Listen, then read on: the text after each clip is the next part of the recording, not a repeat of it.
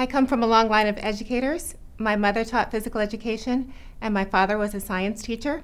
A career in medicine seemed like a natural intersection between the two, between health and wellness and science. I loved all of my rotations in medical school.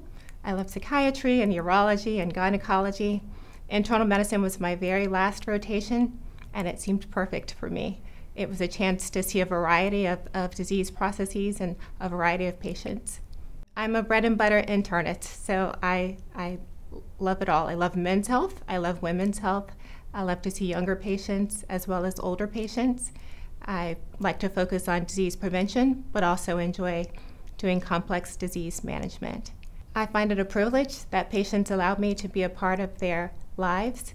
I'm very passionate about taking care of patients and helping them to achieve their goals. My philosophy of care is building a relationship with patients based on mutual trust and respect. I'm at a point in my career where I embrace all of the innovations of modern medicine.